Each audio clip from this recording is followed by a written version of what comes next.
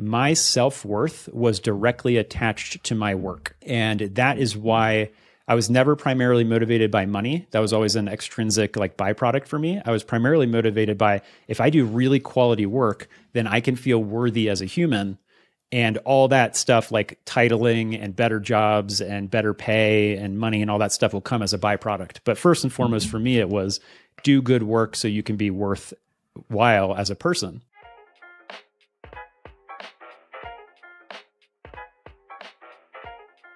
Hey, I'm David Eliku, and this is The Knowledge, a podcast for anyone looking to think deeper and work smarter.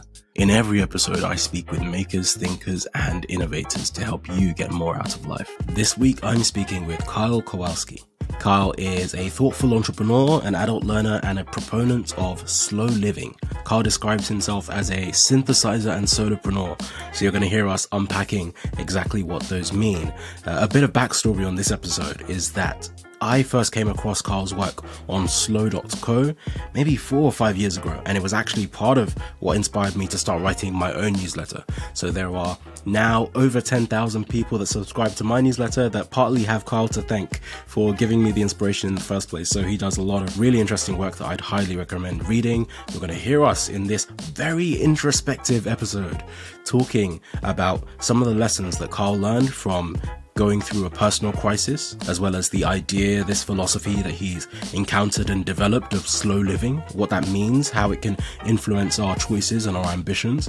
Then we talked about the importance of finding your purpose, and also the importance of cultivating a spirit of lifelong learning and some of the knock-on benefits that can have. Finally, we talked about this idea of challenging your life assumptions, challenging the creep of mimetic desires, and being able to actively prioritize the things that you want versus the things that you need.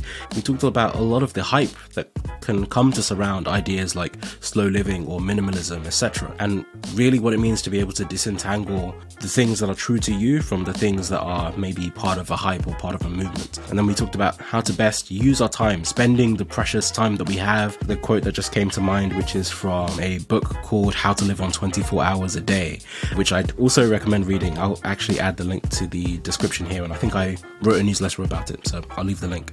But it's really just about this idea that we have finite time. How can we make the best use of it? How can we not spend it frivolously? But one of the things that we'll discuss is it possible to spend it frivolously? Is wasted time really just a reflection of your priorities and what is important to you? So I think maybe there's a balance to find between whether or not the way you see yourself spending your time reflects the values that you actually have and reflects what you want to get from your time. So all in all, this was a really interesting conversation. I think if you are looking to gain a deeper understanding of yourself and the world around you, then this is going to be the episode for you. You can find the full show notes, the transcript, and read my newsletter at theknowledge.io.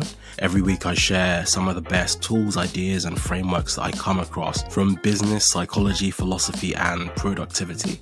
So if you want the best that I have to share, you can get that in the newsletter at theknowledge.io. You can connect with Kyle on Twitter at KaiKow and read all of his work on slow.co, and you can also get his book Ikigai 2.0 there as well. I'll have all the links. If you're watching this on YouTube, the links will be in the description. If you're listening to this in your favorite podcast player, then the links will be in the description. But you can also go to theknowledge.co/Kyle Kowalski and find everything there. So if you love this episode, please do share it with a friend, and don't forget to leave a review wherever you listen to podcasts, because it helps us tremendously to find other listeners just like you. A lot of the philosophy that you talk about is really interesting to me. This idea of slow living as a concept in general. And you've obviously written about it for a long time, and there's a lot that you talk about. But I think there's a lot of different parts of it that would be really good to unpack, not just for the sake of being able to better understand it, but also, as you've mentioned, the fact that it is slightly underrated by some people. And I think one thing I've seen you talking about is this intersection between science and spirituality, and the fact that some people often seem to disregard this spirituality aspect. You hear Tim Ferriss, you hear a lot of people talking about, I don't want to sound like woo-woo or whatever. And I think that is a part of things that you seem to embrace. So I'd love if you could maybe give us a framing of what you see slow living being and what you see as, I guess, this underlying philosophy. Yeah, let's start at the beginning. So, slow living as a concept is something that I had no awareness of whatsoever until maybe late 2015 or sometime in 2016. And the reason for that timing was because in late 2015, I had a massive self-diagnosed existential crisis. So, my background professionally is a decade in the marketing and advertising industry, primarily digital marketing. And for the first 8 years of my 10 or 11-year career, I didn't question anything. I was just part of the system. My socialization and conditioning was just playing out, and there were no questions whatsoever. It was just kind of going about life, and everything was just happening as it did. But in late 2015, that's when I had this existential crisis, and I started asking myself all the deep questions. And the reason why I think this was prompted was because in my marketing and advertising career, I didn't feel like I had purpose. And that wasn't something that I wasn't thinking about purpose when I went to college, or even when I started my career. I kind of stumbled into the marketing industry. I thought I was going to go into graphic design, but sure enough, ended up in the marketing industry, kind of stumbled my way into it. And then you wake up, 8 to 10 years later, and you wonder how you ever got there in the first place. But for me, it was kind of this non-questioning, kind of just going down a certain path and direction. And then in 2015, the reason why that was different from the prior 8 years in my career was I was working 60 to 80-hour weeks every single week for 6 months straight. And it's not uncommon to have these highs and lows and ebbs and flows of hours in the marketing industry, but it was a first for me to do it for 6 months straight, where I just, it finally broke me, I would say. Before that, I would consider myself unbreakable, and it was a source of pride and things like that, of course. But it finally broke me, and that's when all the questions started. So I started asking myself all those deep questions of who am I? What is my purpose? What is purpose? And that kind of set me down this path of the last, really coming up on this year, 8 years now since that crisis, and kind of just trying to figure out how and why to live. And that's really kind of been the essence of everything I've done with Slow. But in terms of slow living, one of the first things that I discovered in my crisis was the concept of slow living, simple living. I kind of umbrella all of this concepts under kind of a high level macro holistic umbrella of intentional living, because that's kind of the broadest term that I use to encapsulate everything. But under intentional living, I consider things like slow living, simple living, minimalism, decluttering, downshifting, voluntary simplicity, now digital minimalism. All of these kinds of concepts kind of are related and adjacent to each other and overlapping to a certain degree. So I had no idea that people were intentionally living like this. For me, up to this point in 2015, it had always been the lifestyle inflation game, or the hedonic adaptation or hedonic treadmill game of, you get the job, you get the better job, you get the higher paying job, you get the car, you get the nicer car, you get the house, you get the bigger house. Like that whole game of quote unquote the American dream. From that perspective, that's just what I had been living, and I hadn't questioned anything up until that point. So when I discovered all these intentional living concepts, it was really eye-opening for me, and I saw it initially as an escape. It was like, at that point, I was kind of trying to figure out purpose in my career and what purpose meant to me. And I saw that, if I could embrace some of these concepts, then maybe this was a way that I could exit my career. Maybe this was a way I could get out. Maybe I could find something more purposeful, whether that had to do with, in my career at a different job or a different job title or something completely different professionally, trying to figure out what that looked like. So the way that I describe slow living, though, is in simplest terms, is what simple living is for your things, slow living is for your time. And that always kind of stuck with me, because you kind of have your time and your space aspect. People are pretty familiar when you say simple living or minimalism or decluttering, that has to do with your physical stuff or your environmental space that you live in. But slow living to me is more about if simple living is the space, then slow living is the pace. So you have those space and time aspects in terms of how you relate to your physical things. Of course, Marie Kondo and that whole decluttering phase was big, but I don't feel like slow living, like you said to start this out, slow living seems to still be an underrated concept in terms of how people relate to their time. So that's kind of how I got started, and it just kind of blossomed from there, but everything started with intentional living. Awesome. That makes a lot of sense. I'm really interested to dig into various parts of that story, but maybe let's start at the beginning, because I think the way that you frame it, it very much reminds me of like the road to Damascus moment, where you have the pre-crisis life, you have the post-crisis life, you have the time where you were a Gentile, there was the way that you lived in the before times, and then you have this one pivotal moment and your mind is forever changed afterwards. But I'd love to dig into maybe starting with that before time. You've mentioned in the past that I think your dad was an entrepreneur. I'd love to know, maybe from both of your parents or from the people, the sphere of influence that you grew up in, how did that shape some of your initial ambitions and your initial view of life? Yeah, I'm glad you asked that question, because a lot of people seem to skip over the childhood aspect of a person's story. But after you start reflecting on your own life and asking these deeper questions and get into the whole know thyself process and getting to know yourself psychologically and beyond psychology and all these different things, you start to realize how pivotal your childhood experience is. And there's a concept that I've been big into for the last year or so called the lottery of birth. And we can maybe get into that later, but that has really just rocked my world in terms of opening my eyes and expanding my mind in terms of why I am the way I am.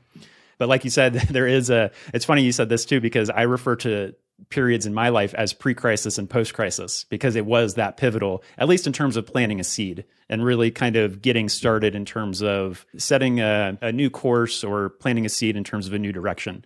But in terms of childhood, yeah, I mean, I can't complain. I feel like I totally got lucky in the lottery of birth. I have amazing parents, had a great childhood. My mom has been a nurse her whole career. So she's definitely the loving, caregiving, open type. And then my dad's the most creative person that I think I've ever met, both just imagination-wise as well as physically, artistically gifted. So a lot of my childhood was raised in kind of that environment. And he's an industrial designer by trade or by profession, and has been doing that for decades, mostly in the robotics, like physical robotics space. But in terms of how that shaped me, the design side was something that was kind of nurtured into me from a very young age. So my dad's mom, my grandma, actually was a watercolor artist. Two of my dad's siblings are watercolor artists. So I would go over, get babysat by my grandma, and she would teach me, how to do watercolor paintings and things from a young age. So that was kind of something that was really important to me growing up. And that's why I thought I was going to go into graphic design, right? Because I had done all of these artistic things my whole life. But in high school, I was up until 2 or 3 a.m. doing art projects. And I realized, this wasn't a sustainable thing in terms of moving forward. It was kind of one of those perfectionism problems where you just couldn't let the project be done or let it go. And so I was just up all night doing art projects. And I was like, maybe I need to do something different in college and whatever. But I think that eye for design has kind of stuck with me, whether it's a right hemisphere brain thing or whatever it may be. But that kind of aesthetic and eye for design is something that has stuck with me throughout, even what I'm doing today. In terms of, I describe it differently today. I'm not a graphic designer, but maybe you could call me like an information artist or a life artist or something like that, in terms of, I do a lot of infographics of my content. Everything you see on Slow is truly a solopreneur endeavor. So whatever you see is something that only my hands touched up to this point. So yeah, it's definitely been an important part of the journey. So I love the watercolor aspect, but this is an interesting part. So you grew up with this kind of embedded in this milieu of intentionality in some respects, in terms of like design, in terms of painting. Watercolor takes time. It takes some patience. It takes some artistry. And so I guess there was already some of those seeds there for you, but you still ended up in a marketing career for a decade or so, kind of doing the 60 to 80-hour weeks. What drove that? Was that just something that you, obviously all of us, the analogy is almost like a conveyor belt where you have to go through school, you go through university, you're just thrown onto this path. Paul Millard, who was a guest, actually, I think he spoke with you also. He talks about the pathless path, right? There's this conveyor belt of the traditional path and the things that you're expected to do. Was that something that you found compelling at that time? Or did you also see some allure in what you saw, I guess, your aunts and uncles and your grandmother doing in terms of this slowness and intentionality that comes with making art and making design work?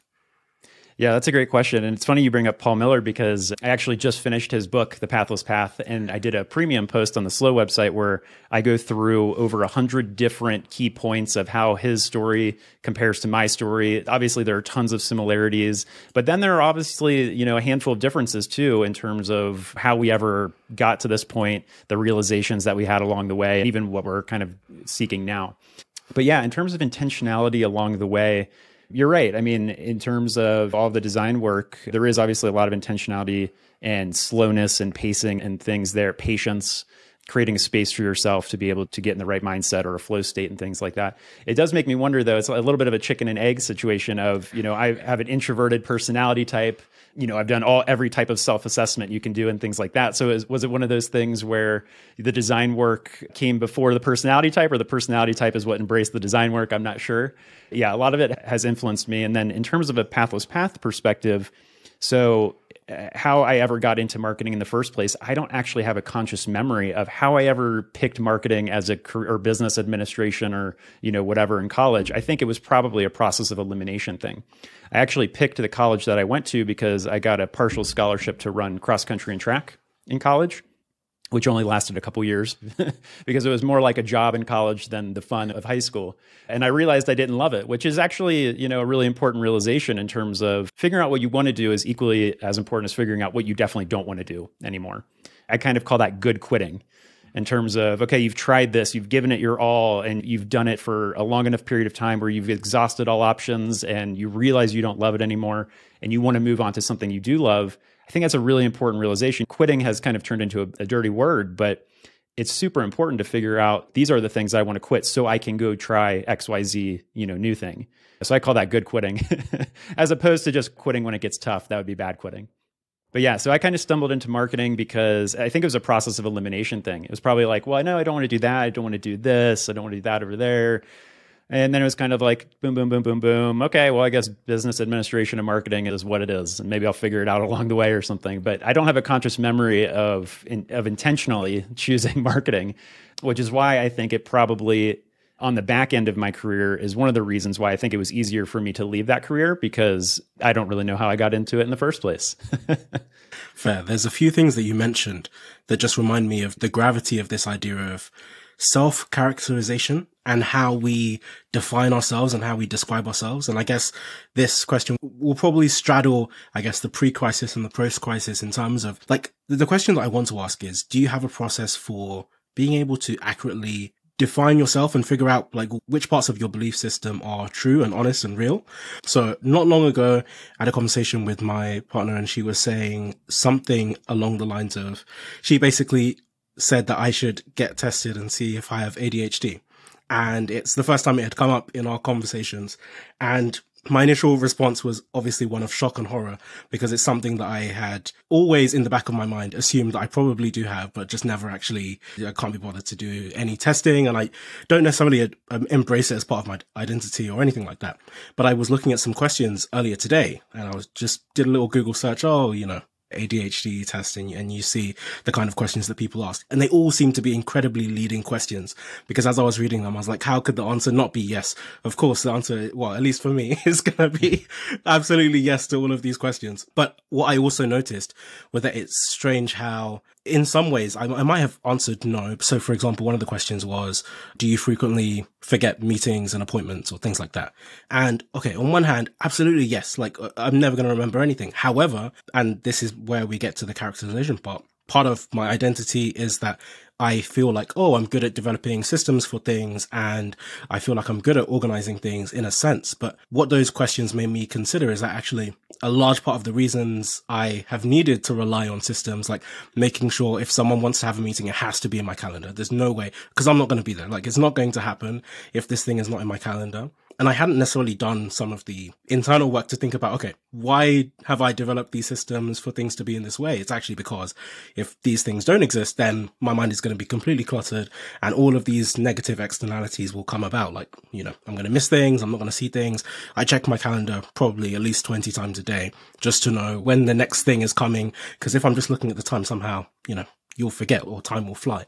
And so it's this interesting thing, going back to what you said about the chicken and the egg. Do I embrace this personality because, this is how I am? Or am I only this way because this is me compensating for this other side of me that potentially also could exist? So am I the messy one or am I the organized one? I'm organized to compensate from the fact that I'm naturally quite messy. And Rene Girard talks about this idea of mimetic ideals and mimetic desires, right? And so there are a lot of things, just like you talked about, you never had a conscious moment where you first thought, I want to become a marketer. but you definitely had a model for it. And in fact, that probably proves that you had some kind of model for it somewhere, not necessarily in the form of a person, but at least the idea was modeled to you because it wasn't in your family. It wasn't in your natural environment. There's nothing you can remember seeing that modeled this idea for you. And yet you found yourself going down that path. And so my question is like, how do you disentangle your true self from the self that's reflected back to you through your actions or through the desires that you find yourself falling into? Yeah, that's a big question and a super important one, and probably one that I'm going to ramble off on and go on a million tangents, but let's give it a shot. So I think the biggest thing is just, if you boil it all down, it starts with asking questions. And your questions at the very beginning, at least my questions at the very beginning, were driven by my crisis in terms of, I remember sitting in bed at 2 or 3 a.m. staring at the ceiling saying, am I really here on this planet for this short period of time to sell people more stuff they don't need?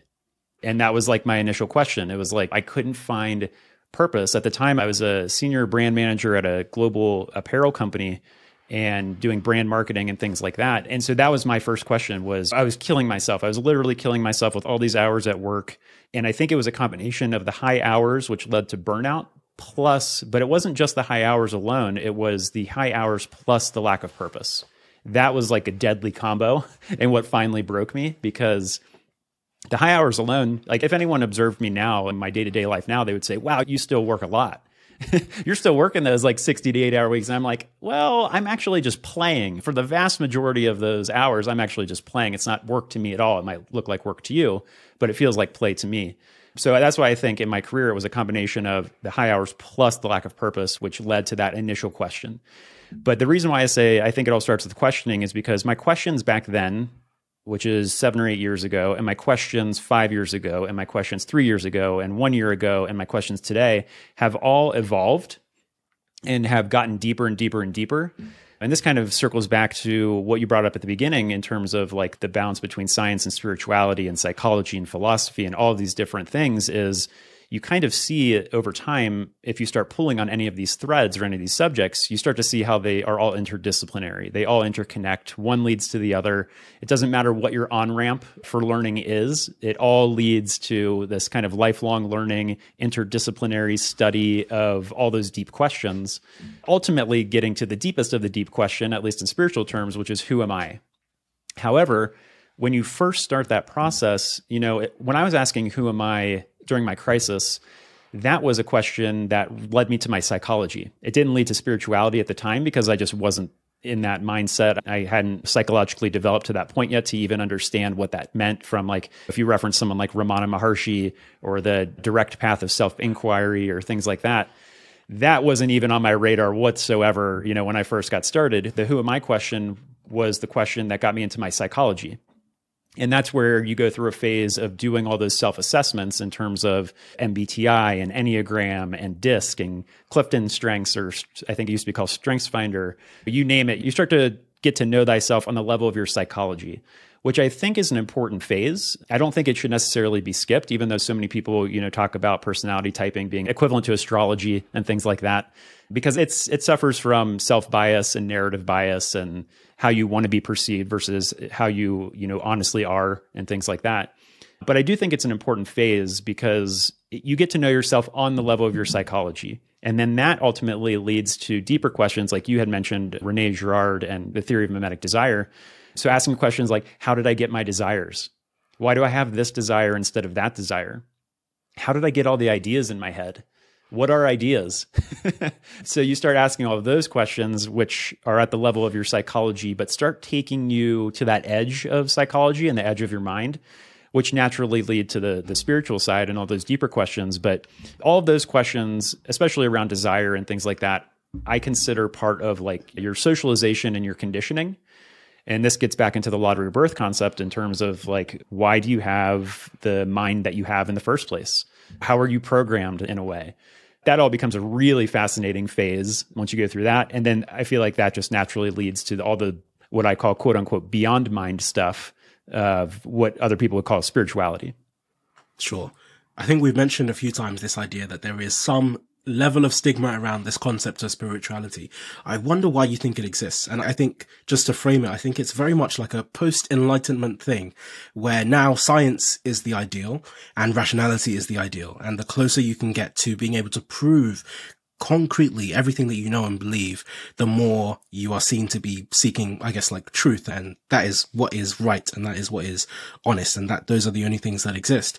And in many ways, the things that are less tangible and are less easy to conceptualize or bring into hard science in some way are seen as, I guess, like soft. We talk about hard sciences and soft sciences, right? And I think in general is a really interesting idea. And I'd love to know why you think we make such a strong distinction and what you think we might be missing by only favoring, I guess, the things that seem really tangible in the form of science versus some of these spiritual and more existential things, which don't always seem to provide immediate answers because they require so much internal work. Yeah, that's a great question. And I guess I'll try to break it down into three different things. The first piece is, just to offer some context and background, is that I was raised Catholic, but I wasn't indoctrinated super deeply. And I think that's really important because I think there's a big difference in terms of adult life, and you can see it in a child's socialization in terms of conditioning, whether or not someone was super indoctrinated or not. And actually, even sometimes those who are super indoctrinated end up asking all the questions that lead them beyond how they were conditioned.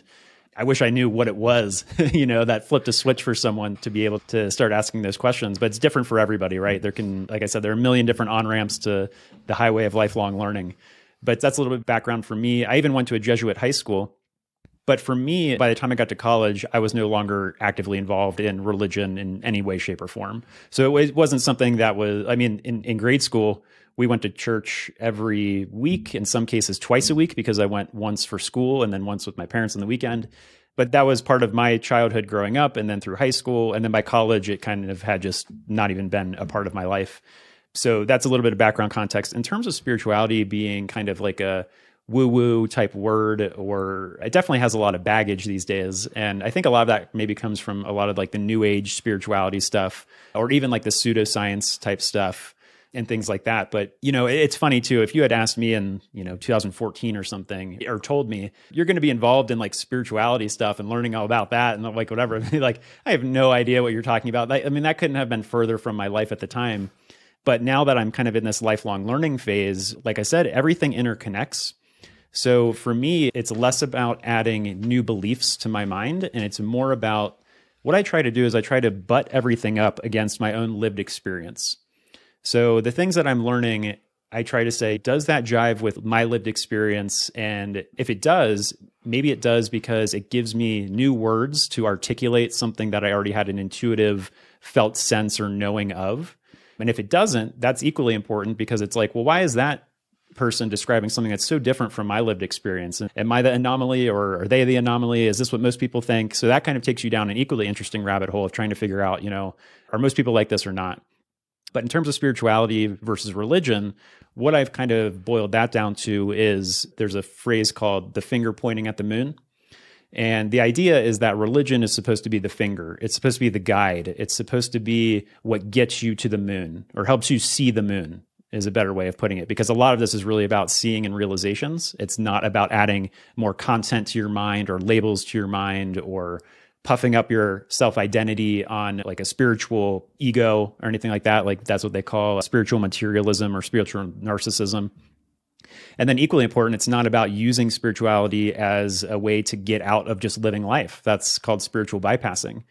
So it's one of those things where what I've tried to do is now almost figure out, if you read across a lot of different, even like religious or spiritual texts, or even like indigenous culture texts and things like that, it's almost like the writers or authors are using different words to point to the same thing.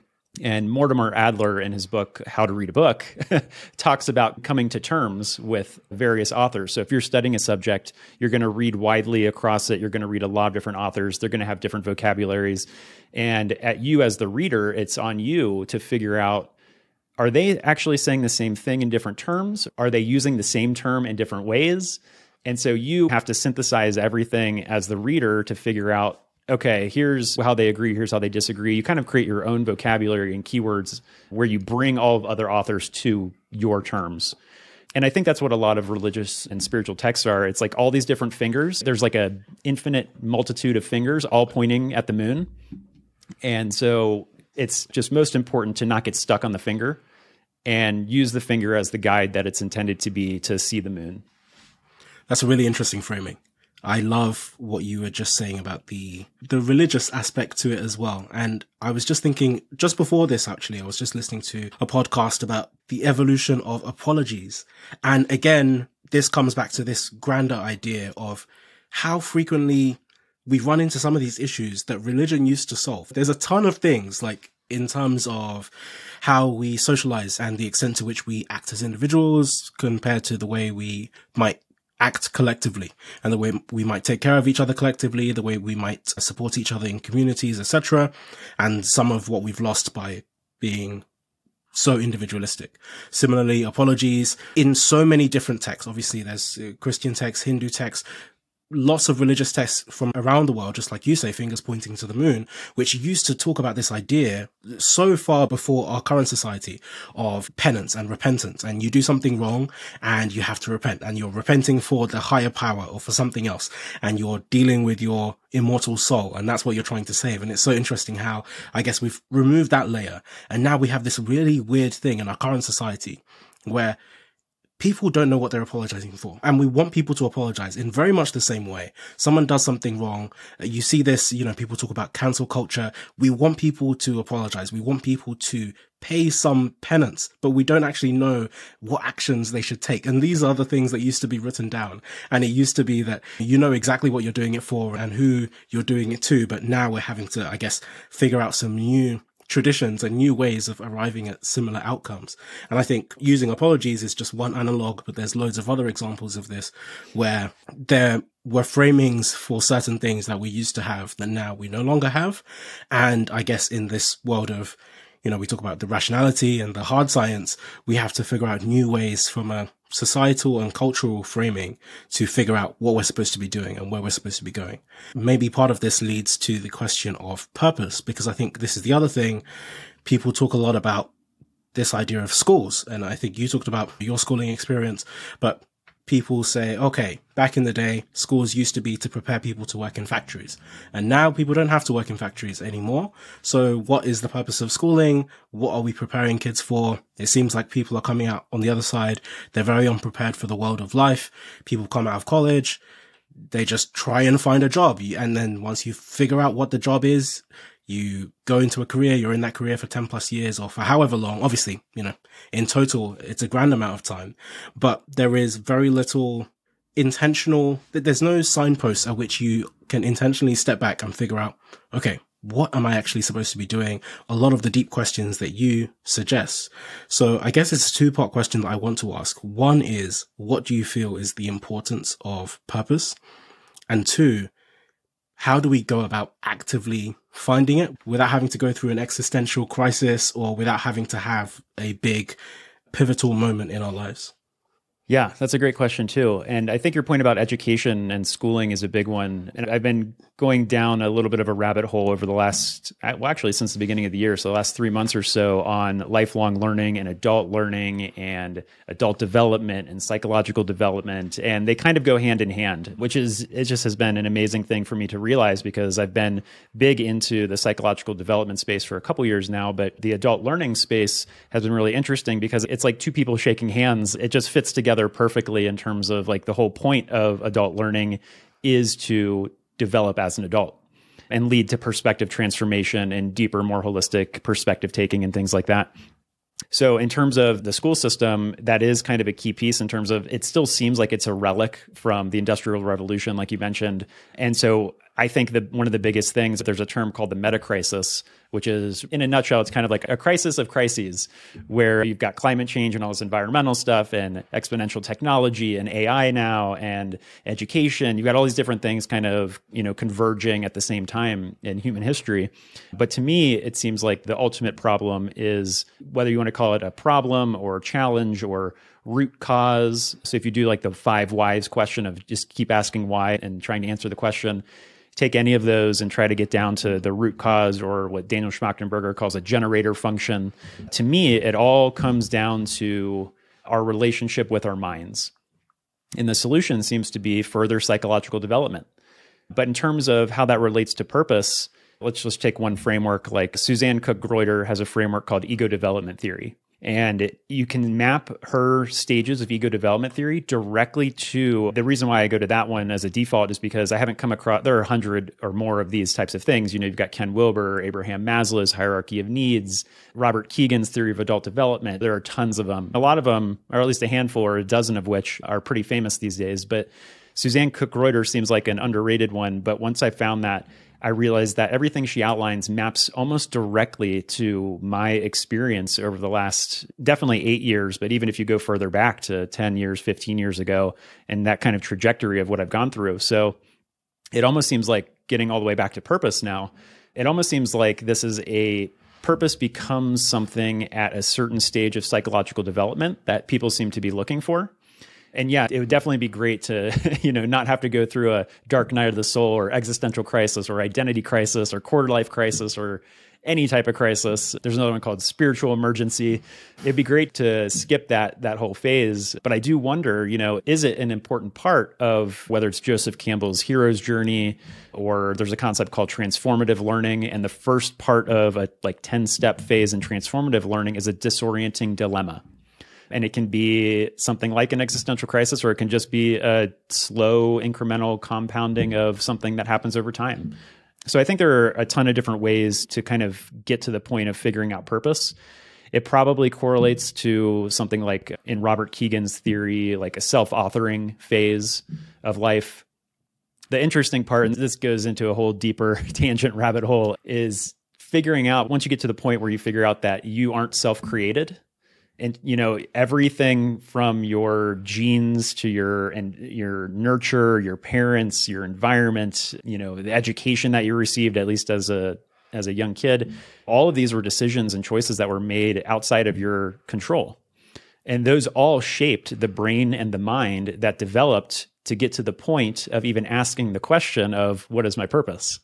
Right? So it's just like, it goes back to the chicken and egg kind of thing. And there's a great book called, actually, I've only read part 1 of the book. It's called Creating Freedom by Raul Martinez. That gets into all the lottery of birth stuff and everything like that. But he talks about the paradox of you don't realize you have an identity until you already have an identity. And you don't realize your conditioning until you've already been conditioned. And so it's kind of one of those things where it's like you're created by all these factors outside of yourself, but then it gives you, in some cases, the ability to ask the questions of how did I ever become what I consider me in the first place? But that's a little bit of a tangent. But the whole part about purpose is that I think it's just a part of psychological development that I think more and more people are getting to that stage in modern times now. So I think obviously there are more humans than have ever been on the planet.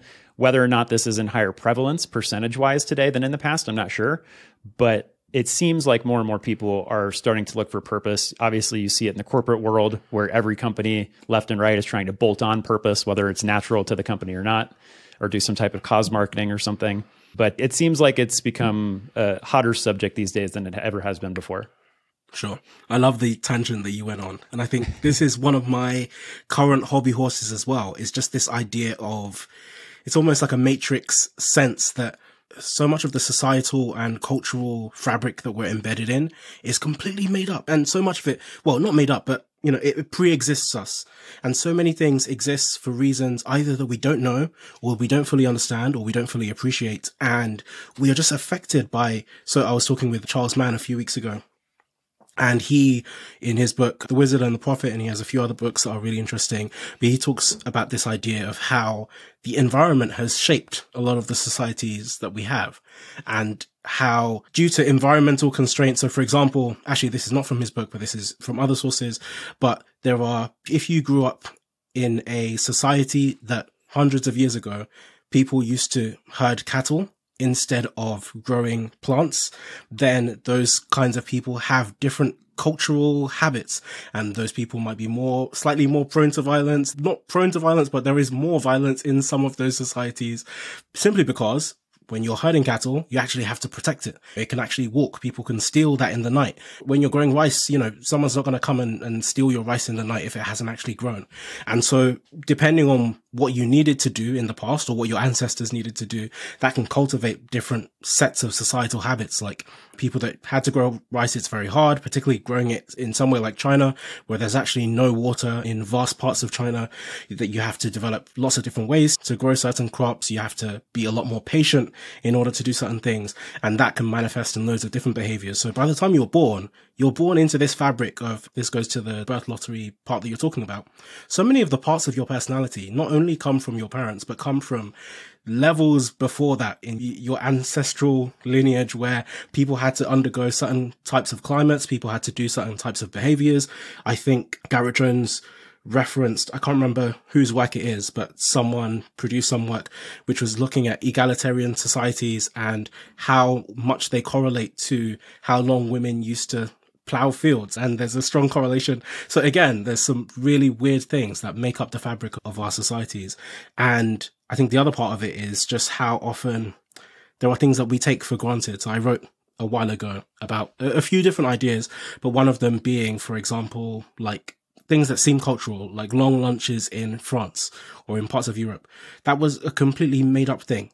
It actually happened during the Industrial Revolution because people used to work all day in factories. So during the Industrial Revolution, people were coming into the towns from the countryside, and everyone used to work in the factory the whole day and stay in the factory. And suddenly loads of people were dying from lead poisoning, asbestos, all these kinds of things. And so many people were dying that the government created a law that says everyone has to go outside at lunchtime, at least for 1 hour, so they can air out the factory. And now it's turned into this cultural artifact where people are like, French people like to go outside and have long lunches. And it's like, I mean, I guess on one level, yes, but also on another level, this was a random arbitrary law from a few hundred years ago that now has become the gospel.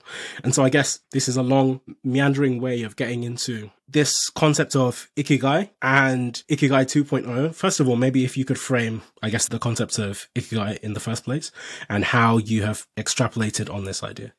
Yeah, real quick before we get into Ikigai, I'd love to just build off of what you were talking about in terms of the hour-long lunch and things like that and all these cultural artifacts and relics that we seem to have. This kind of goes back to that key point of just starting with a question.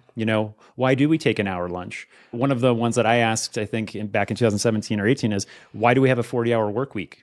Where did that come from? So, it all starts with a question, and that question leads you to some new information or some new knowledge that goes into your mind and interconnects. I just read a book on lifelong learning that talked about how all learning builds on prior learning. So if you view your mind like this just interconnected knowledge network, the more nodes that you put in it and the more that you can interconnect all those nodes, almost like neurons connecting to each other in your brain, but on a psychological level, then the more holistic you're going to have of a perspective on just your life, the world, how you interact with others, just all of it. It's just like a mutually reinforcing, beneficial thing to do. But in terms of your ancestral influence, that's something that so few people seem to think about. But everything that you covered is exactly what Robert Sapolsky covers in his work too. So there's a book called Behave. He has a new book on free will coming out later this year called Determined. And he's got a bunch of videos on YouTube and TED Talk and things like that. And they're all amazing. And from like a biological perspective, it'll give you such a profound respect for just life and how like the biology of life. And that this is one of those things, right, where it's like I would say I probably got started in psychology because in marketing, you have to understand a certain amount of human psychology and why people do what they do and buy what they buy and how brand awareness works and conversion and like all that type of stuff. And then psychology probably took me into philosophy, which took me into spirituality, which somehow has brought me back to biology. So it's like you just start somewhere and it all interconnects along the way. But definitely check out Robert Sapolsky's work on the biology of behavior, because it goes back from if you perform an action right now, his work will take you to, well, what happened a second ago to lead to that action? And what happened 10 minutes ago? What happened an hour ago, a month ago, a year ago, 10 years ago, 100 years ago, all the way back to your ancestors that, if you grew up, I think he says, if you grew up in like a culture of honor, that's going to have downstream influences and consequences to get to how people act today. So everything is like this interconnected web. So anyway, thanks for letting me go on a tangent on that piece. But in terms of Ikigai, so for Ikigai, I discovered that concept I'm not sure if it was when I was in my existential crisis or the year after. So my acute portion of my existential crisis was 6 weeks, and that was the last 6 weeks of 2015. And then all of 2016 in my free time, because I was still working full time for 2.5 years after my crisis, but all of 2016 in my free time was trying to figure out my purpose. And so I had like whiteboard paint on my office walls, and they were completely, all 4 walls were covered in notes I was taking about myself and concepts I was learning and things like that. And I had the original 4-circle Ikigai diagram printed out and taped up to my wall. And I was trying to figure out, all those 4 circles for me. But the idea, if people have heard of the Ikigai 4-circle Venn diagram, is that the first circle is what you love. The second circle is what you're good at. The third circle is what the world needs. And the fourth is what you can be paid for. And the idea is if you can find what those 4 circles mean for you, the overlapping intersection of all 4 is your Ikigai. And so once I found that, I was trying to figure mine out and all of that. And then, of course, just with the synthesizing mind that I seem to have, I seem to just find myself down in these rabbit holes of searching about, once I figure out a concept that sounds interesting, I exhaust everything I possibly can about the concept in terms of, well, what's the reality of it? What's the truth? What are the myths? How do I almost like play devil's advocate or steel man it? Basically, like you said at the beginning, like how do you make sure a concept is truthful or at least less wrong than what you thought before? How do you keep moving at least in a direction that feels right and more truthful? So it led me down this path of, well, what is Ikigai? How did this concept get created? Who created it? What, all these types of questions. And what I found out was it was actually a guy who took an existing Spanish concept for purpose, which was the exact same 4 circles I just walked through. And then he combined it with Dan Buettner's TED Talk on the blue zones. The blue zones are where you have the highest percentage of centenarians, people that live to be over 100 years old on Earth. And there are 5 or 6 different blue zones. And I believe the one in Okinawa is the one where Ikigai comes from. And so this person, I actually think he's done the world a favor, I say, because he's put the Ikigai 4-circle meme out into the world. And now you've got people that are starting to figure out, okay, maybe there's something beyond this once they start trying to figure it out for themselves. And that's how I think they discover some of my work. But the idea is that he just combined both of them together. And instead of the Spanish concept where it said purpose in the middle, he just had it say Ikigai. But when I did my deep dive, and this was off and on over the course of 5 years, I tried to exhaust everything that I could about the concept. And what I figured out was the 4-circle viral meme isn't actually Ikigai in terms of what it means in Japan. And so I tried to figure out, well, what does it mean? What's wrong about it? How do we kind of course correct to try to make it more truthful and closer to match the reality of how the term is actually used in Japan?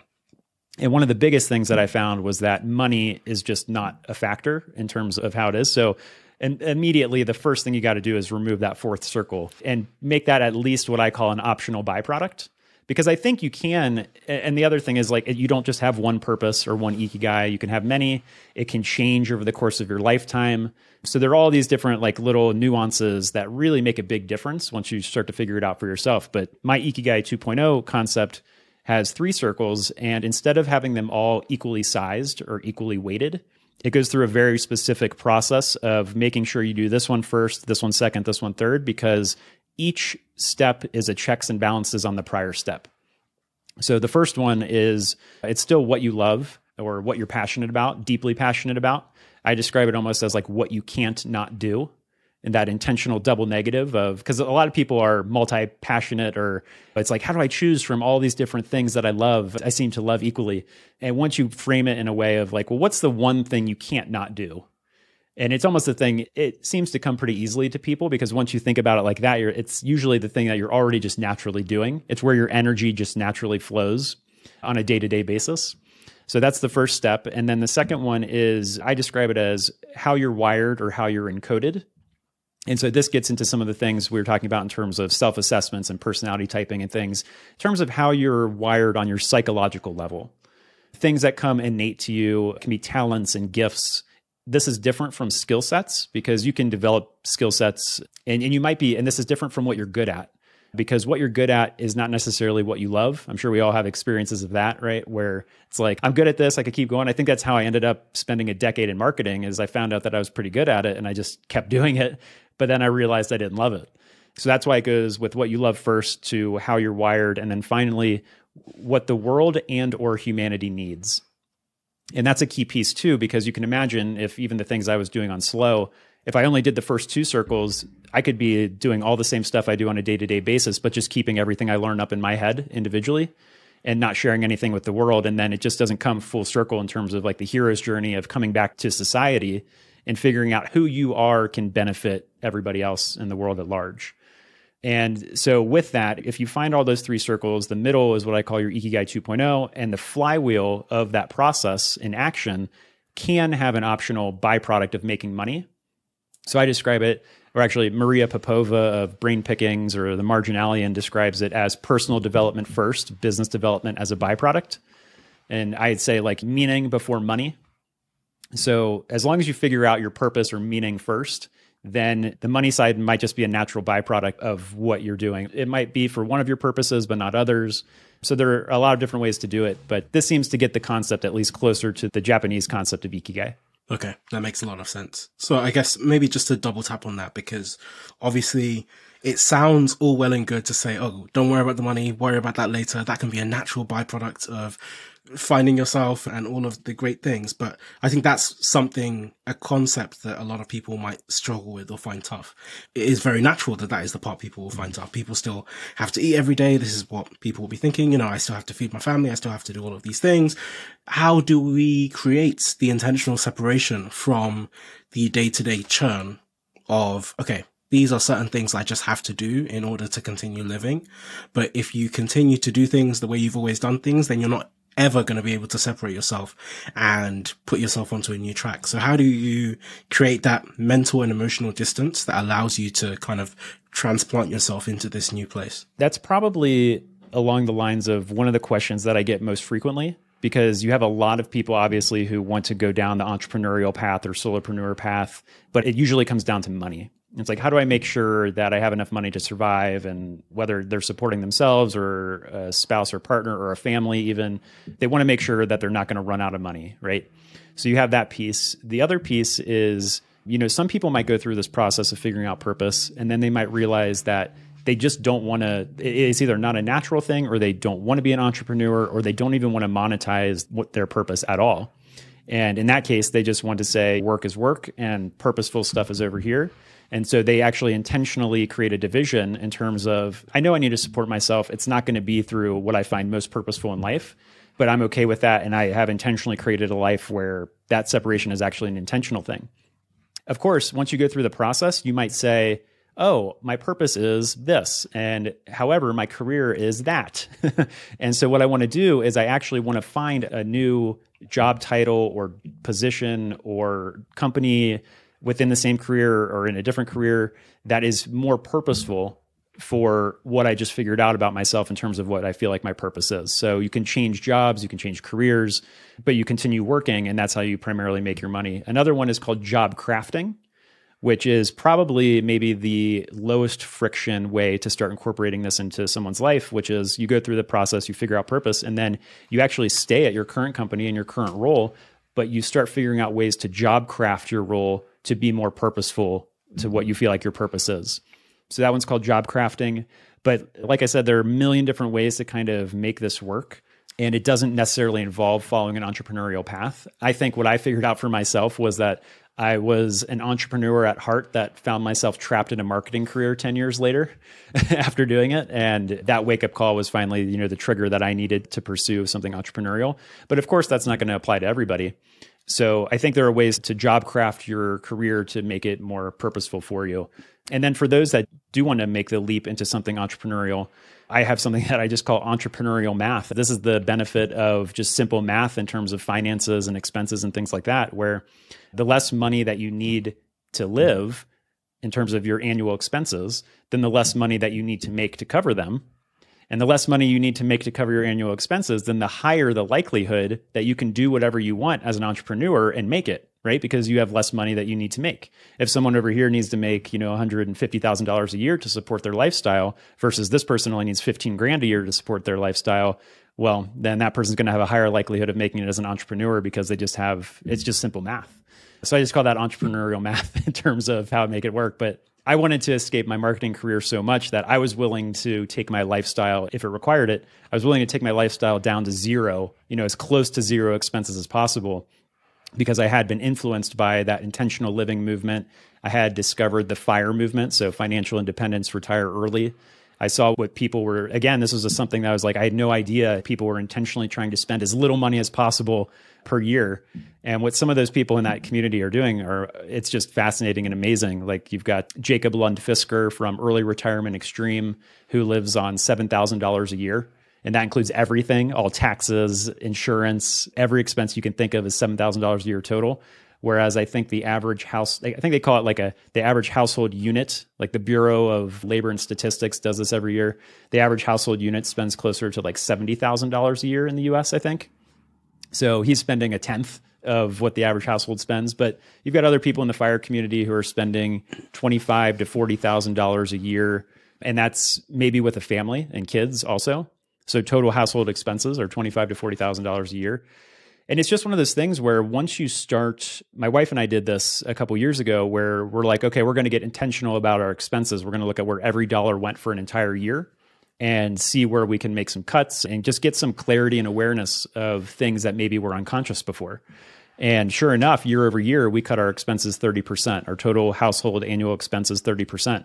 And Vicki Robin, who is the co-author of Your Money or Your Life, says that it's very common that once someone starts basically making this an intentional process, it's very common that you see a reduction in annual expenses of 20 to 25% year over year. And so we're kind of a case study for Vicki Robin, I guess, in terms of, like you can make some very significant cuts, which then obviously free up your time and energy and even money if you want to spend it differently. It frees you up to look at life differently. Yeah, it's a really interesting point. This idea of just reconsidering your defaults. And I guess it applies equally to money as it does to time, as it does to a few other things, where it's only once you reconsider. So for example, just like we discussed, a lot of people have fears around money. What if I don't have enough? What if I can't pay my bills? What if I can't afford to have children, etc.? But a lot of those fears are wrapped up in the underlying assumptions of what they need in order to be happy or what they need in order to live a comfortable life. And actually, it's only when you start thinking intentionally about what do I actually need and what do I actually need to spend money on that you can actually start to untangle yourself from some of those assumptions. And the same goes for your clothes and your items, right? And this comes to the minimalism movement where it's like, okay, the default assumption is everyone has a drawer in their kitchen which is just full of a random assortment of things and no one knows what these things are. And I think there's a great book called Subtract. One of the facts I came across in that book is that the average, American household, but you can extrapolate it to most of Europe, I'm sure. The average American household has 250,000 items, like just counting all the tiny little random knickknacks lying around your house. And, as I look around, I'm looking around at this room here, and that's absolutely true. We absolutely all have tons and tons of stuff that, do you actually need it? There's a part of you that assumes that, of course, you must have this backup thing or this extra thing. But actually, once you actually start, like you say, asking the questions, trying to detangle yourself from some of these assumptions, you say, do I really need this extra thing? And I think you sold your house, the house you used to have, like a big house. I'm not sure if you sold the car as well, but there is this process, and it's interesting to ask the extent to which you need to become zealous about these things. But once you realize, actually, I might not need this thing I've assumed I've had, you can easily give it away. And maybe the last thing I'll add to that in my little ramble here is it also connects, again, going back to something we talked about at the beginning of the conversation, but I just find it interesting. This concept of slow living, and what it made me think about as you were talking about it was slow living presumes that you're having to make it distinct from some concept of fast living being the default. And I was talking to someone in another podcast episode recently about just the idea that when colonialists came to Africa, they come to some of these countries and they see people lying around and they're like, oh, these Africans are so lazy. And actually part of what they just didn't understand is they had a very different conceptualization of time than some of these people that they were visiting did. And so if you look at in Swahili, at least in pre-colonial times, you look at the concepts that some of these people had of time, and they talk about Sisa and Zamuna, I think, are the two concepts. And essentially, they don't really map to like past, present, future, the way that we think about it. There's Sisa, which is kind of somewhere between what's happening right now and what has just happened and what is about to happen. It's this like sphere of the time that's within touching distance. And then there's the Zamuna, which is the time that's not within touching distance, the time that is further away. And that could be the past, it could be the future. And so when they are thinking about how to plan their days, how to spend their time, they're like, okay, right now is the time you plant the crops and you do this.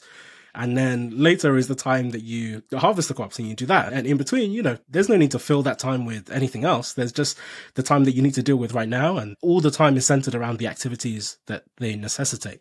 And it's just very interesting when you have this industrialized nation that comes across these people and where they're coming from, everything about time is regimented. It's 12 o'clock. You're supposed to meet someone. That person's not there. The world has fallen apart. And so much of these things that underlie our preconceptions just shape the way that we view the world. And I guess it's a follow-on question from what I was just asking, but it's really about how we start cultivating this slow mindset and how we unwrap ourselves from a lot of these assumptions that we just carry with us just by virtue of being where we are. Yeah, and that's a great point in terms of relationship to time, because I actually just recently rewatched a TED Talk about human language and how it impacts how the language that we're born with, but that we're primarily wired with first in terms of our conditioning and socialization, how that impacts the way that we think throughout life. And I'm sure it has a direct relationship too in terms of our relationship with time, how we think about time. I know in the TED Talk she covers, well, first of all, there are over 7,000 languages, human languages, which is fascinating to think about. Most people would never guess that there are 7,000. And they all have differences in terms of how we think to a certain degree. It's a great TED Talk, and she talks about how your language makes you think in terms of even like direction, like directionality, like north, east, south, west, and all of that. And in terms of, I'm sure that directly relates to time, right? So we're back to the time and space concept of, your language, which you didn't choose, your primary language, how that impacts the way that you're thinking in terms of your relationship with time. But for me, I mean, the way that I came across slow living, like I said, was I was a certified busyaholic at work in my career. And so one of the first things that I did after going full-time on slow was a deep dive on busyness. So same with asking, why we have a 40-hour work week or why do we take an hour lunch? You start to pick apart and question those little things of, well, why are we so busy? And then that gets you into some of the realizations and research in terms of busyness as a status symbol. And it gets you into other things like the idea of bullshit jobs. And it gets you into the idea of performative busyness. And it gets you into good busyness versus bad busyness. So it gets you into all these like additional concepts, but you start to realize what led to this idea really now of the glorification of busy and being able to say, I'm so busy as a badge of honor. And so that was a really big aha moment in terms of realizing why we feel so busy today. And are we actually busier than we were in the past or, past generations of people? Were they less busy, or is it just different kinds of busyness today, but they were just as busy? So I actually have a 3-part, or actually it probably goes on to a 4 or 5-part post series all about busyness, which pairs nicely with the post series on slow living in terms of a kind of an antidote to the busy. So if you are someone who is super busy, I definitely know what you feel like, and you can downshift into something that is, when people hear slow living, there are a few myths that they immediately think about. And one of them is, well, first of all, probably one of the big ones is the general aesthetic of slow living. If you search hashtag slow living on Instagram, you're going to get, all these highly curated interior design spaces with neutral tones and muted colors and perfectly placed photography and all that type of stuff, which is obviously not slow living at all. I guess it could be considered slow living as an aesthetic, but that's completely different than what I'm talking about in terms of slow living and your relationship with your time. The other one is that slow living means anti-technology. I mean, we wouldn't be doing this right now, if that were the case. Another one, a big one, obviously, is just the nature of the word slow, right? Slow usually has a negative connotation to it. Everyone wants bigger, faster, better, stronger today, but slow is not the opposite of that in terms of like slow motion or doing everything as slowly as possible, or even doing as little as possible. Like it doesn't have anything to do with any of that. So in terms of like synonyms for slow living, it's almost like mindfulness and pace and space and consciousness and intentionality and purpose and depth. There's a book called Essentialism by Greg McKeown, which I read early on, which is great. It's kind of this idea of less but better. You're figuring out the things that you want to give up so you can go big on these other things, right? So it's not about doing as little as possible. It's not about going in slow motion. It's not about having a busy life, but it is about having a full life. And there's a big difference between a busy life and a full life. No one wants a busy life, but everybody wants a full life where you feel like at the end of every day, you feel like it was purposeful and meaningful and you feel fulfilled and you feel like you're giving exactly who you are to the world or a cause beyond yourself. So everybody wants that. And that's a key part of slow living in terms of giving you the space and relationship with time to be able to go deep on those things. Sure. I just wanted to add, so first of all, the author whose book I mentioned earlier, Subtract, is written by Lady Klotz. And then Essentialism, I loved, and a great companion to that book is The One Thing by Gary Keller and Jay Papasan. So I just wanted to add that there for anyone who wants to go and read those books. They're all really good books.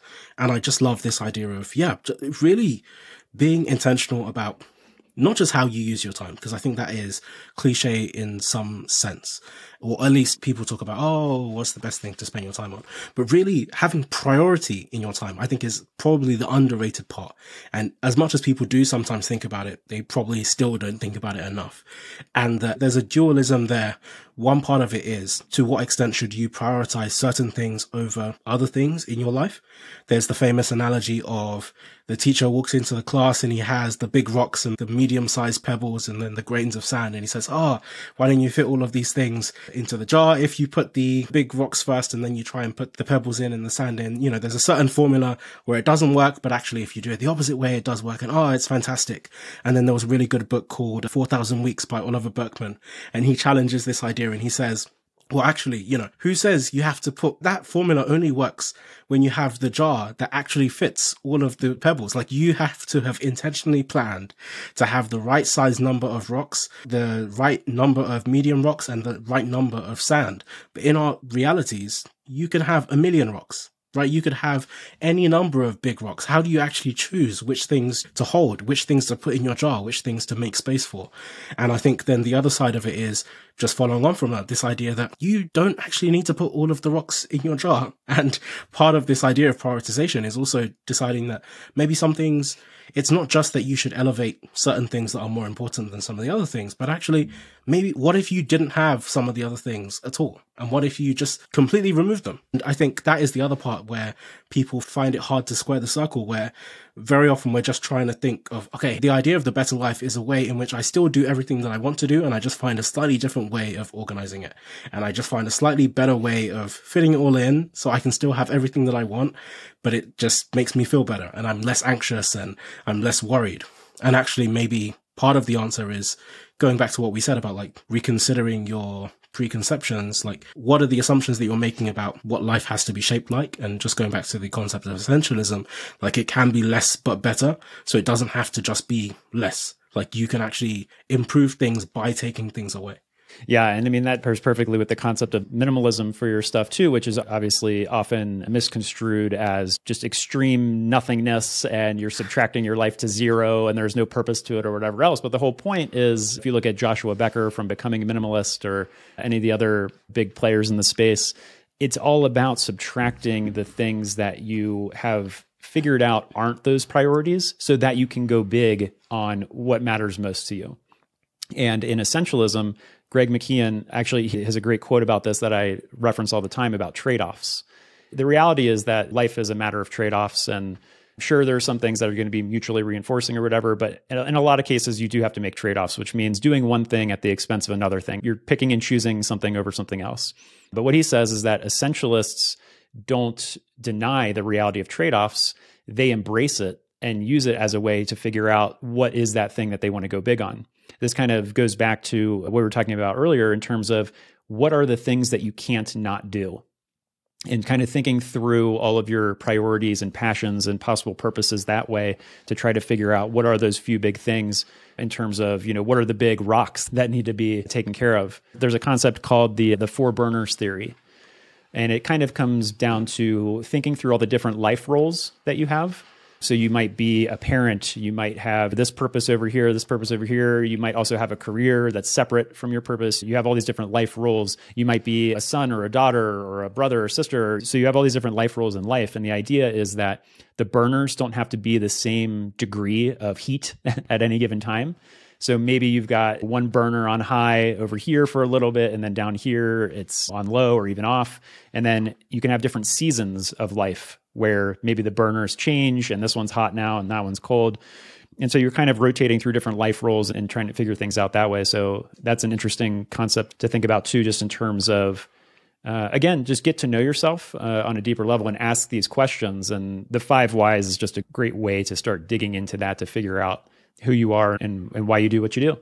How rigidly do you prioritize some of your needs and wants in life? The analog to that question is, do you have any rules for your life? I mean, I was thinking of rules in the context that Ramit Sethi has a really good book actually called I Will Teach You to Be Rich. As corny as the name might sound, it sounds like one of those books from that era where everyone's trying to sell you something, and, you know, there's a lot of snake oil salesmen that write those books with those titles. But actually, funnily enough, so I didn't read it until very recently.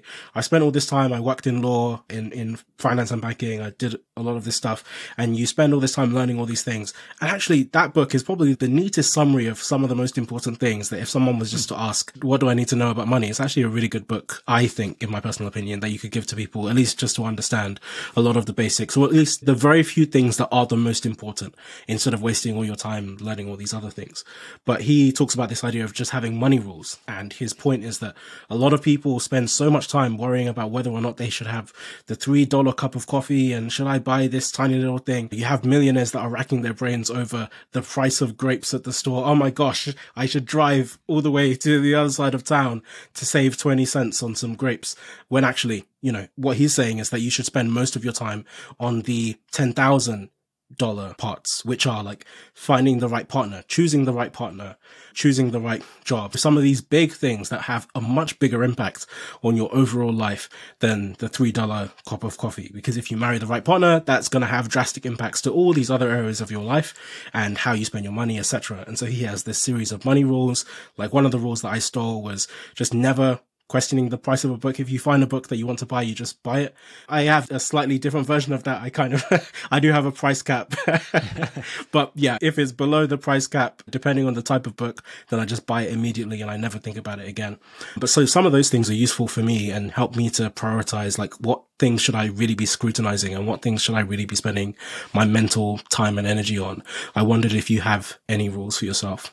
Yeah, that's a great question. Since we're on the topic of money real quick, I guess I'll mention just a couple insights that I've had recently about money. One of them comes from Daniel Kahneman. Actually, I think I got this from Paul Millard's Pathless Path book, but Daniel Kahneman says something along the lines of your satisfaction with your income at age 18 is directly correlated to your satisfaction with income as an adult, which is interesting to think about in terms of, again, this goes back to questioning. If you're someone who cares a lot about money and extrinsic motivations and things like that, asking, why do I care so much about money? Where did my desire for money come from in the first place? How did I get conditioned that way?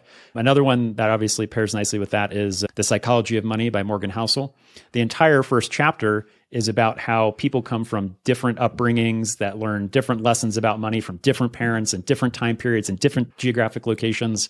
But a lot of what you learn as a child in the economic period in which you were born and as a young adult, that those money views and your relationship with money is what carries through your adulthood.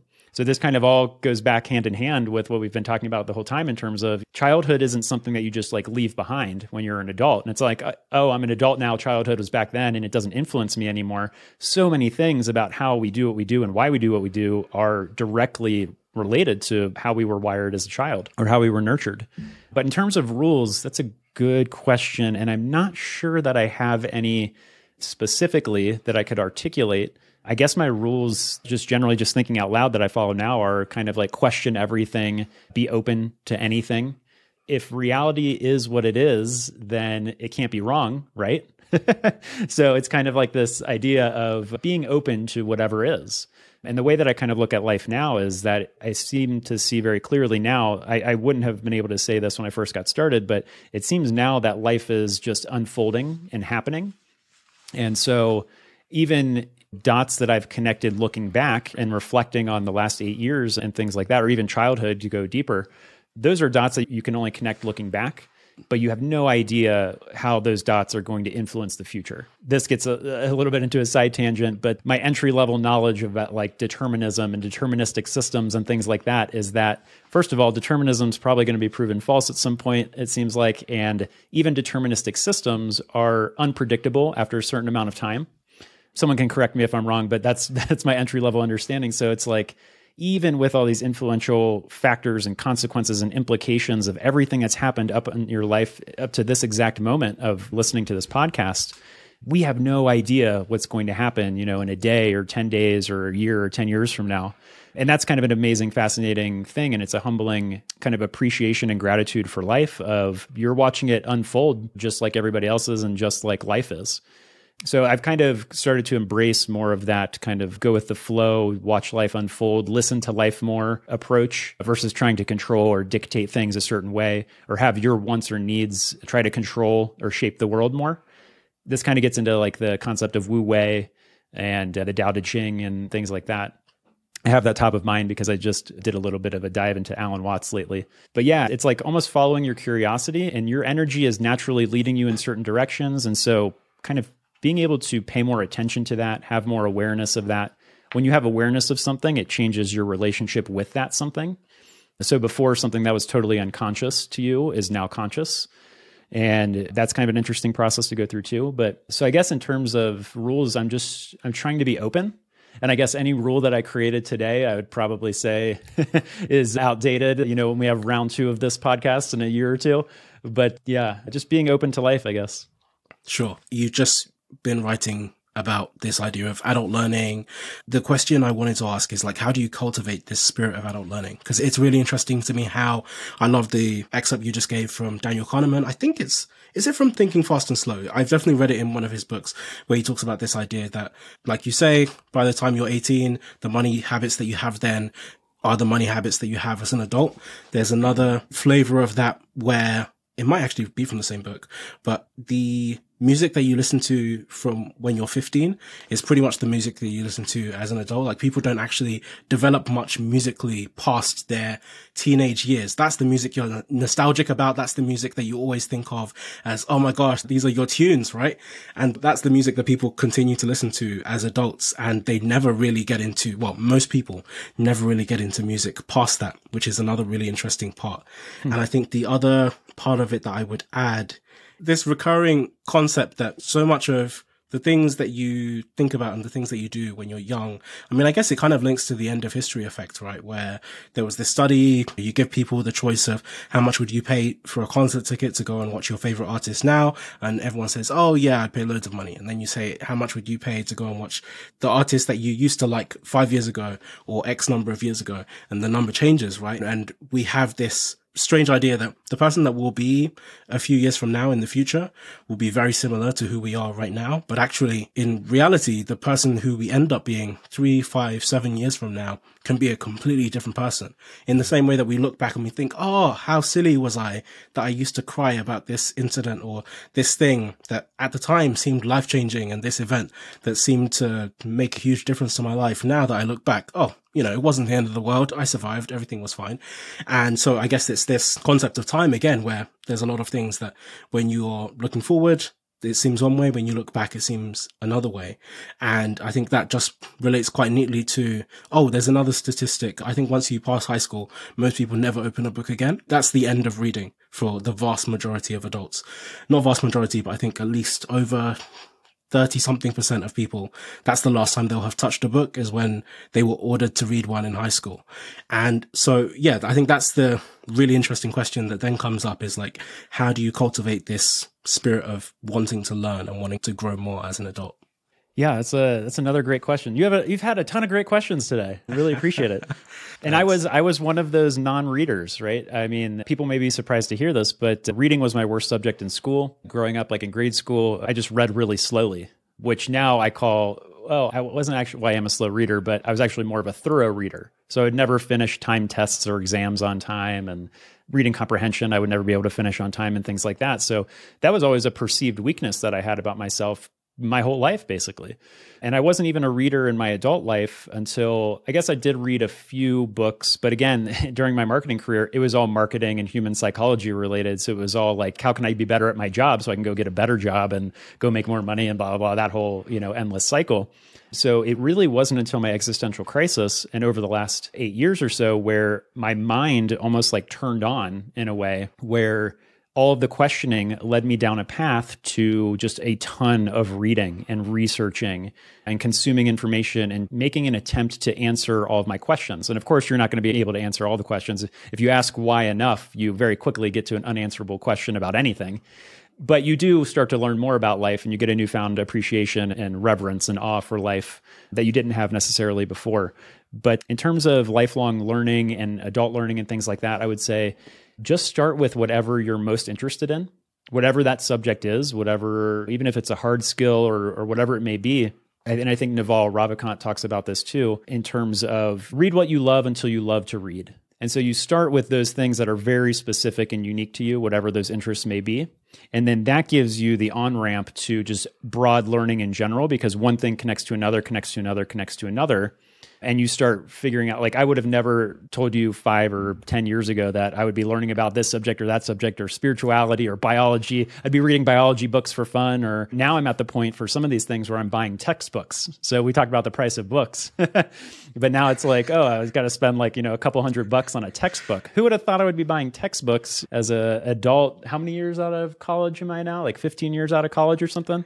I would have never thought I'd be buying textbooks again. But sure enough, what I've figured out is that the best ideas are found in books still. Someone might spend a year writing a book. Someone might spend their entire life writing a book. So books have this just condensed knowledge that I've found hard to find in other places. And you, as a reader, are just trying to extract all those key insights and nuggets from books and then connect the dots between books and between authors and writers and things like that. And that's really what I've been trying to do over the last 8 years, is just kind of this interdisciplinary dot connection of, hey, this seems like what this person said over here. And then you start connecting things cross-subject, where it's like this thing that I'm reading about in a spirituality book. Let's make it very real and practical. I'm reading Michael Singer's The Surrender Experiment and Living Untethered right now. I also, a couple years ago, read his book, The Untethered Soul, which was great.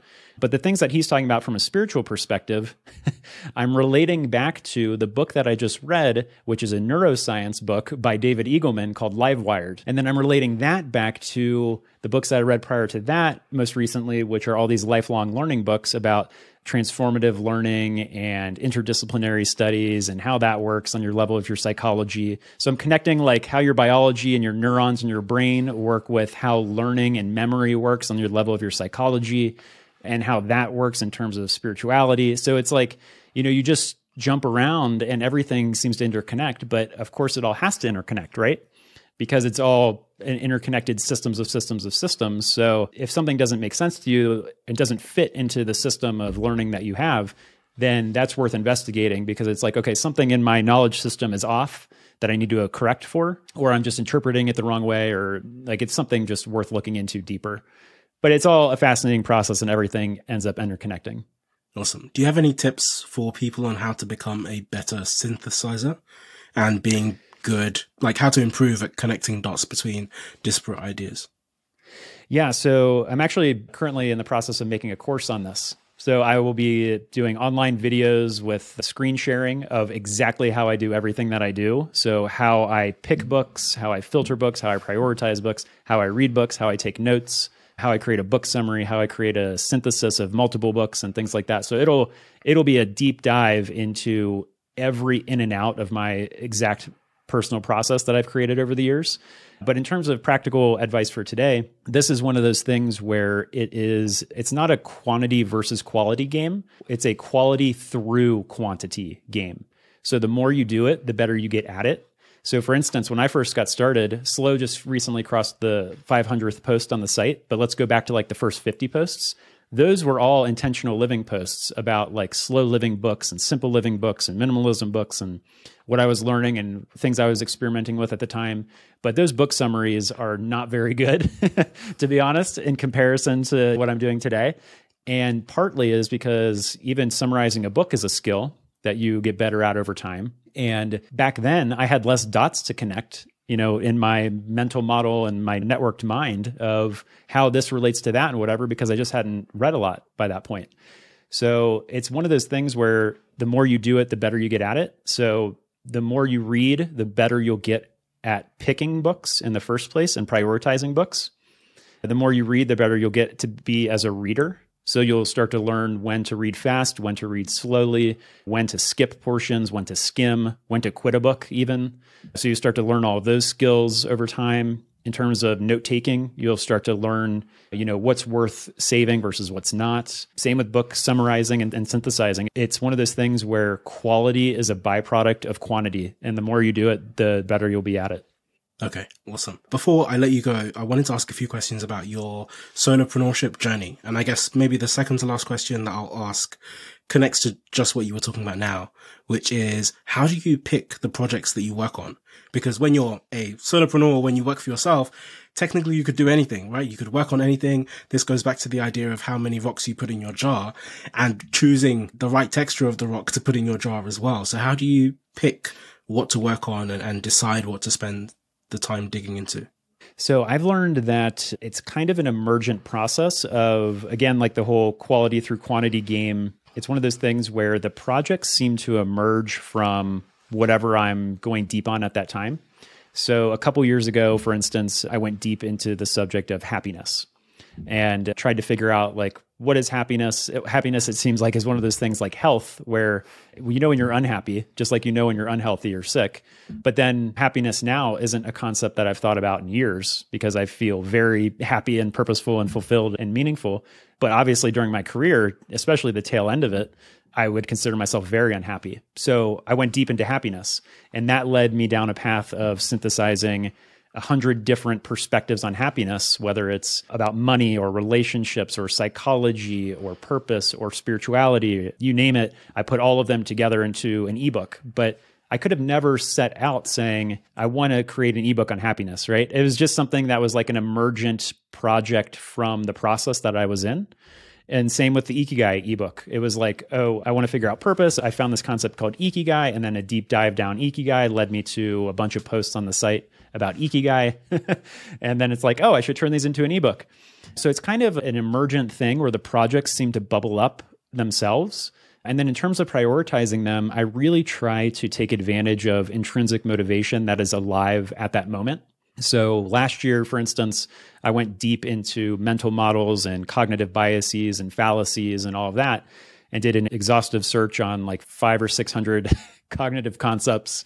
And I was like, how am I going to teach myself all of these? How am I going to like share these with others? This is going to be really overwhelming. And so that turned into a daily email where I email 1 or 2 new cognitive concepts and just a very short, like little snippet of what that concept is. And then it gives links to be able to dive deeper if you're interested in one of those. But again, that kind of just started with, oh, I read this book on, I think the books that I read were like General Thinking Concepts by Shane Parrish at Farnham Street, and Super Thinking by Weinberg and McCann, and The Art of Thinking Clearly by, I think, Rolf Dobelli.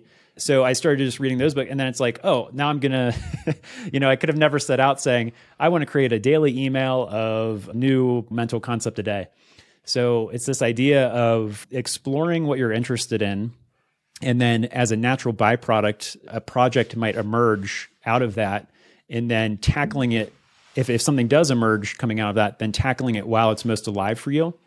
Because I've noticed that it's tough to go back and backtrack once you have kind of moved beyond something. A lot of people, and this kind of goes back, there are just a lot of misconceptions, like passion is a dirty word these days. And people say like, don't follow your motivation. They say like, just show up, grit it out, discipline every day, no matter how you're feeling, no matter how your energy is or whatever. But for me, I've found that my best work comes when that specific project or question is most alive. So like if you told me today, go back and today write that Ikigai ebook or whatever, I'd be like, well, that's not a concept that's super alive for me anymore because I already exhausted that in the past. That doesn't mean that I have moved beyond it, right? Because everything transcends and includes what was prior. Like I still use that as my primary model for purpose. And I haven't left any of the intentional living stuff behind, but it's almost like tackling the projects that are most alive for you and therefore most motivating for you and therefore most energy giving to you at the time when they are most alive for you.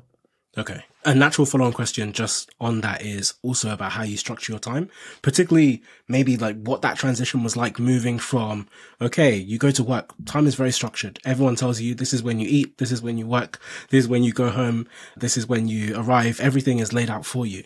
And then when you go on a solopreneurship journey or any entrepreneurship journey, you're trying to start a business, you're trying to do something else, time is completely unstructured. It's up to you. And some people try and replicate the workday that they were used to.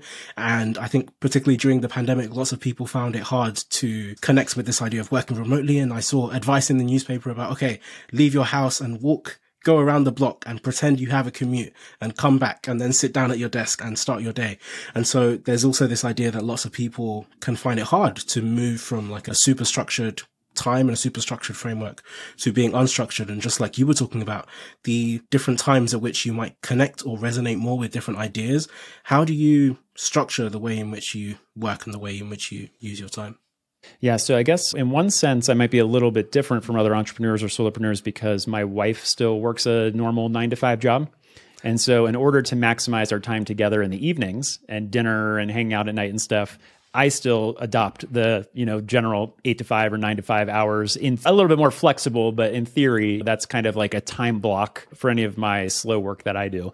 I'm like you in the sense that I've got to have it scheduled on the calendar or it's not happening in terms of what I'm working on. So I do use time blocking. If there's any productivity hack that I can recommend, it's time blocking. Other people call it time boxing or time chunking. But I just use Google Calendar and make it simple, and literally any to-do list that you have, convert it into a time block on your calendar. So that way you're making your to-do list a to-done list, because it forces you to take your to-do list and prioritize it, first of all. And then it makes you think through how long a task is going to take. So then over time, you get better at like the planning fallacy and some of these other cognitive biases of thinking that you can knock something out in a much shorter period of time than it actually takes. You start to course correct through that feedback loop of figuring out, okay, last time I had to do this task, it actually took me twice as long as I thought it was going to take. So then you can time block on your calendar the realistic amount of time that you now know that task is going to take. But in general, my day-to-day is pretty flexible in terms of like, I kind of have an idea of what projects I'm working on at the moment. I know I have to do a weekly newsletter each week. I shouldn't say have to, I get to do a weekly newsletter each week. I usually have 2 or 3 books that I'm reading at any given time. And the reason for that is that if I'm not in the mood for one of them, I can jump to a different one.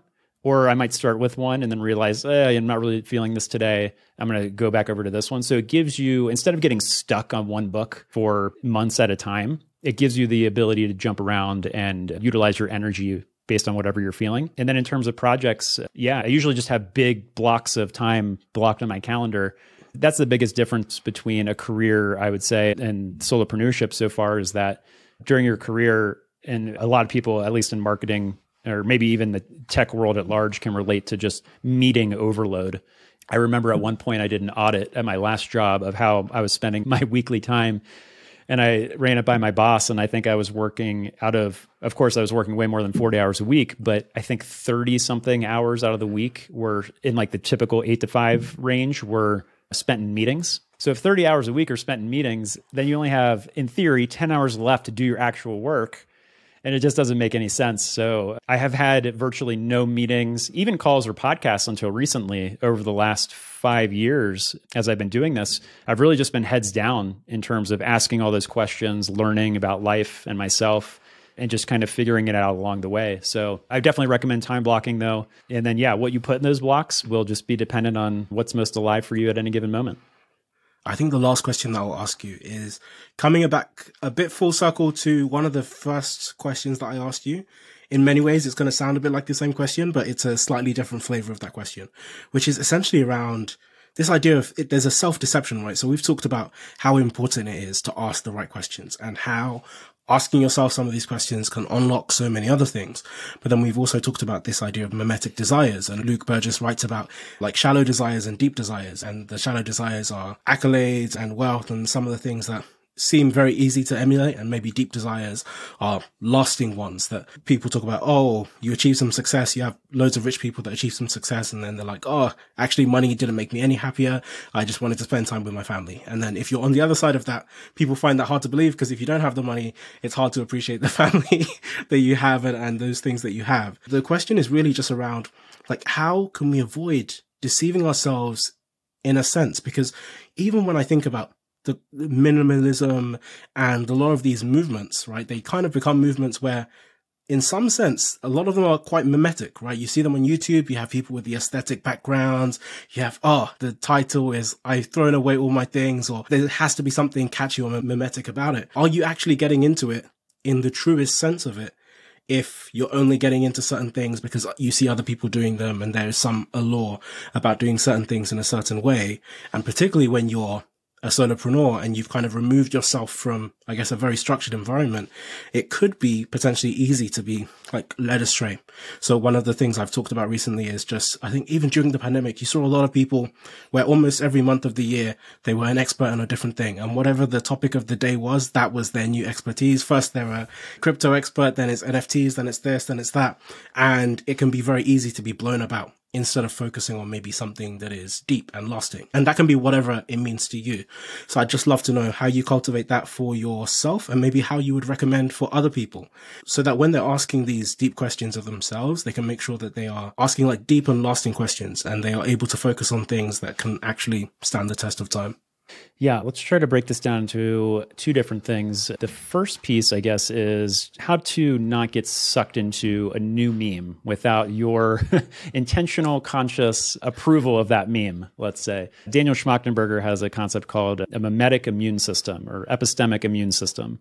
There's other concepts like this called like psychological immunity or cognitive immunology and things like that. It's actually a subject I want to do a deeper dive into eventually.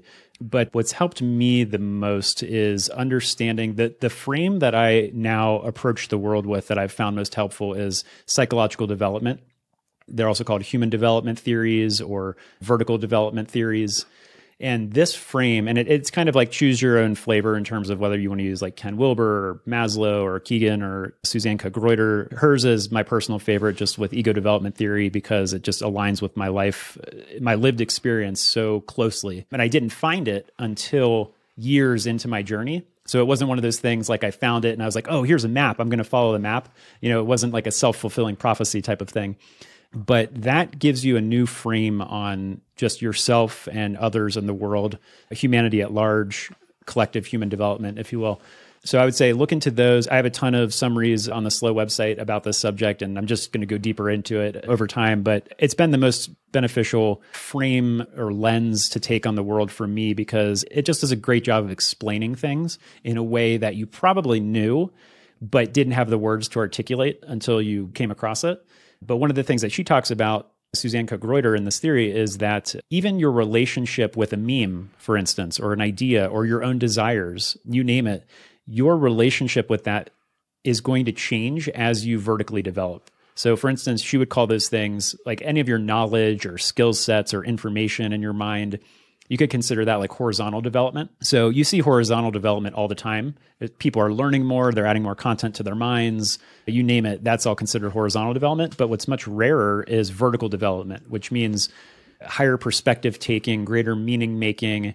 You can almost think of the horizontal line as they call it like translation, and then the vertical line as transformation. So as you develop greater and greater, more holistic perspectives on yourself and the world, then you can take that horizontal knowledge and skills that you have and have a different relationship with them. And she even talks about like how you define the word truth and how you view reality and your lived experience. Like all of those things change as you vertically develop. So your relationship to a meme and your own desires and things like that are going to change. For instance, a lot of people, I've gone through this phase too, where I didn't even have awareness of my desires, right? The reason probably why Renee Girard's mimetic desire work resonates with so many people at large is because it makes you ask, oh yeah, how did I get well, it makes you first ask, well, what are my desires? And so you start to articulate, okay, I'm intrinsically driven, or like in my case, to make it real, I was driven by like a fear of disappointing my parents. I don't know where that came from, but because they didn't say you better not disappoint us or anything like that. But somehow I got this weird fear of disappointing my parents, which I think led to like, if you do the Enneagram work, this is why some of that can be beneficial. I'm either like a 3 or a 5 on Enneagram or whatever, but the fears are what's most interesting to me because it gave me words to articulate what I didn't realize before, which was my self-worth was directly attached to my work. And that is why I was never primarily motivated by money. That was always an extrinsic like byproduct for me. I was primarily motivated by if I do really quality work, then I can feel worthy as a human. And all that stuff like titling and better jobs and better pay and money and all that stuff will come as a byproduct. But first and foremost for me, it was do good work so you can be worthwhile as a person. But until you start to ask these questions about yourself, and some people maybe call this shadow work and things like that, until you start to ask, well, what are my desires and how did I get my desires? And what are my fears? How did I get my fears? You start to get the words to articulate these things about yourself. And then that gives you a newfound perspective and relationship with those things that you didn't have before, because before you were unconscious to them, right? You didn't have the words to articulate it. You weren't even aware of it. So you were just living it out without knowing that you were living it out. So once you are able to psychologically develop to a certain point, it allows you to have a newfound awareness and relationship with even your own mind and your thoughts and your thinking processes. So people would say your ego or your identity. It allows you to have a little bit more perspective on those things and therefore change your relationship with it. Awesome. Wow. I feel like this has been so great for me. No. Like this has been really great for me personally, but I'm sure so many people are going to resonate with this and hopefully go down some rabbit holes of their own on slow.co and then going deep into your work. I think there's a few series. We'll put the links in the show notes that the people can go through and read. But Kyle, this is awesome. Thanks so much for making the time. Yeah. Thanks for having me, David. Let's do it again. Thank you so much for tuning in. Please do stay tuned for more. Don't forget to rate, review, and subscribe. It really helps the podcast. And follow me on Twitter. Feel free to shoot me any thoughts. See you next time.